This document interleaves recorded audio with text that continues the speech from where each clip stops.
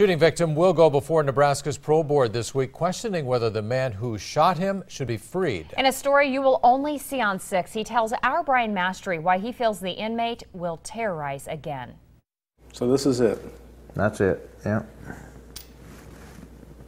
Do you ever think that you'd get rid of it? No.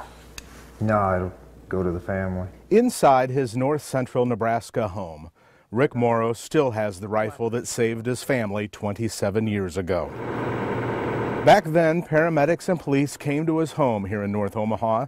He had been shot 3 times by an unknown intruder who assaulted his wife and threatened to rape and kill their 2 young daughters downstairs.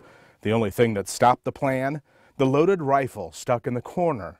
But could Rick Morrow get to it in time?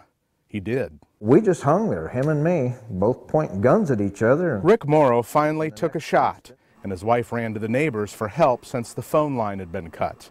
For the sexual assault and attempted robbery, 27-year-old Darwin Minton would be eligible for parole after 27 years. Nobody in the family ever stayed in that house again. On Thursday, Minton goes before the parole board at Omaha Community Corrections, and Rick Morrow will be there to share his story. You think he's going to do it again, though? Yeah, he said he would. The way the victim remembers, Minton told the judge that he could serve 27 years because when he got out, he'd still be young enough to do it again. With photographer Jim Hinchek, Brian Mastery, WWT 6 News. If Minton isn't paroled this week, he will reach mandatory release in